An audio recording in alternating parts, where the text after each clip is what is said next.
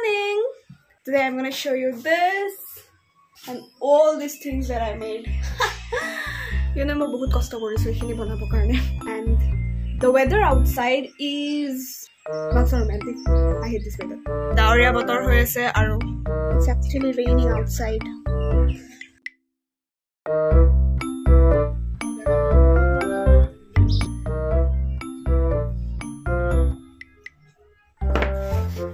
So I'm gonna do my skincare routine.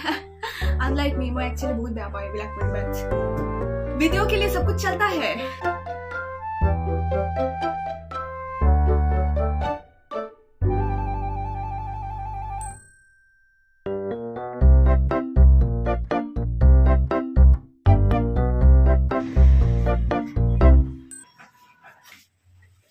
Okay guys. बहुत ठंडा है हेतु कारण I'm gonna wear my world famous sweater.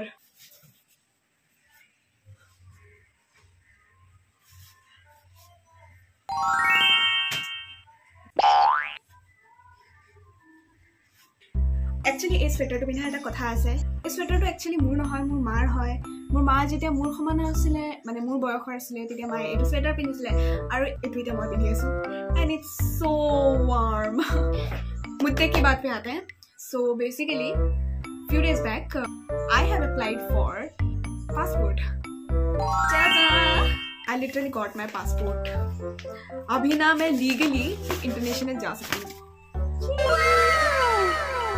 The best thing is that एक गुटे बस्तु खिनी मैं अकले I mean अकले करिसु. Everything I did all by myself. मैं हेनेके करिसु. मैं तुम्हालोगो कब बिचारू जे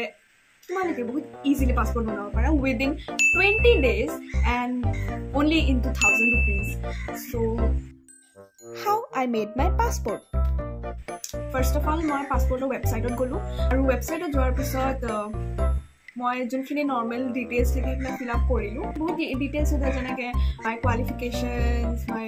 পেৰেন্টস নেম মই আগতে পাসপোৰ্ট বনাইছো নে নাই মোৰ ফ্যামিলি মেম্বাৰ্স কেটা আছে মই কিবা ক্ৰিমিনাল এক্টিভিটিজৰ লগত জড়িত আছো নে নাই হেবিলাক সব কথা খুদে আৰু হুধাৰ পিছত সব এগ্ৰি কৰি লৈ সব ফিল আপ কৰি লৈ একদম লাষ্টত গৈ কেনে আমাক 2000 rupees দিব লাগে তাতে অনলাইন পেমেন্ট কৰিবলৈ cuz we are doing online right so আমি অনলাইন পেমেন্ট কৰিব লাগে তাৰ পিছত স্কেডুল এন্ড বুক কৰিব দিছিলে মানে টাইম টু কেতিয়া মই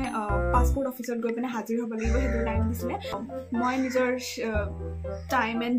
ডেট এন্ড টাইম সব সিলেক্ট কৰিলো সিলেক্ট কৰাৰ পিছত মই passport office গলো মোৰ টাইমিং তো আছিল 24 January 9:30 AM.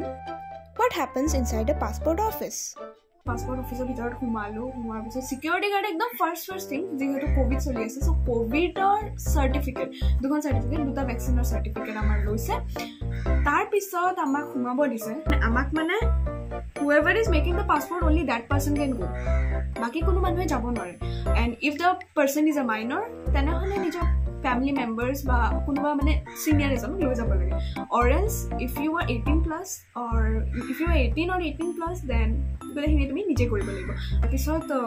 humalu bhitor scene to enoka ase je bahut kita counters asile tate je kono eta counter ami humai jabo lage so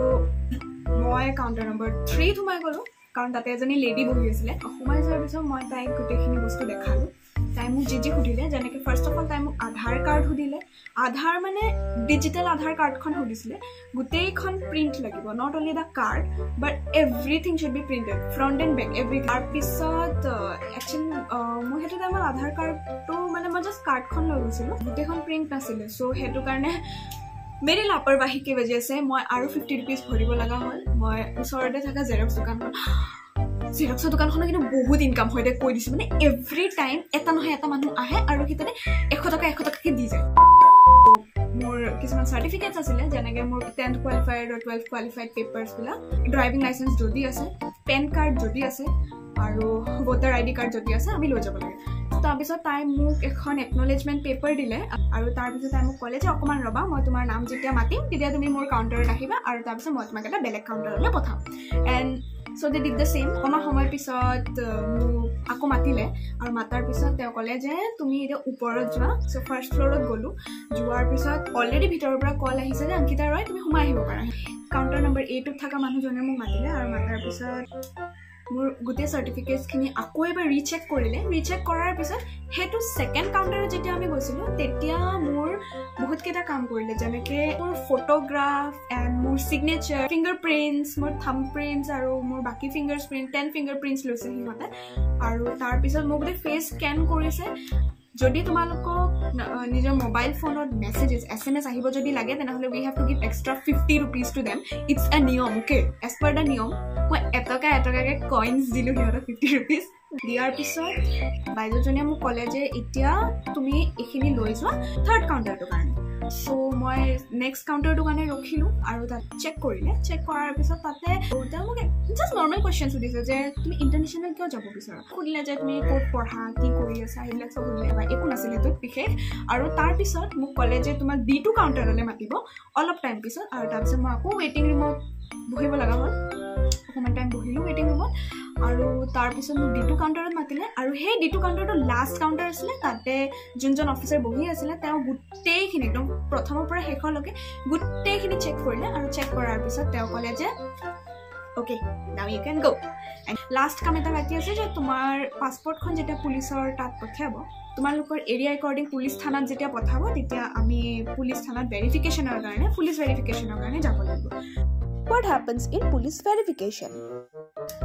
কেইদিনমান পিছত পুলিচে আমাক ভেৰিফিকেশ্যন কৰিব লাগে যে কিবা আমাৰ ক্ৰিমিনেল কেছ আছে নেকি আগতে বা মই কেনেকুৱা হয় মানে সেইবিলাক ভেৰিফিকেশ্যন কৰে এণ্ড সেইটো কাৰণে নৰ্মেলি পুলিচ থানাত 500 rupees লয় বাট দ্য ইণ্টাৰেষ্টিং ফেক্ট ইজ যে মই যেতিয়া পুলিচ থানাত গৈছিলোঁ তেতিয়া মোৰ পৰা 500 rupees লোৱা নাছিলে আই don't no Y but may be we are students that's Y সিহঁতে মোৰ পৰা 500 টকা নল'লে সিহঁতে নল'লে ভালে হ'ল মোৰ 500 টকা বাচি গ'ল এতিয়া মই সেই 500 টকা দি এটা পাৰ্টি কৰিব পাৰিম মই লগাতাৰ মোৰ পাছপৰ্টৰ ষ্টেটাছ চেক কৰি আছিলোঁ আফটাৰ 1 week একচুৱেলি মই নিজে পুলিচ থানাত গ'লোঁ মই জাষ্ট মোৰ ফৰ্মখন পুলিচ থানাত সেনেকৈ দি দিছিলোঁ জেৰক্স কৰি পিনি দি দিছিলোঁ অৰিজিনেল মোৰ তাত ৰাখিছোঁ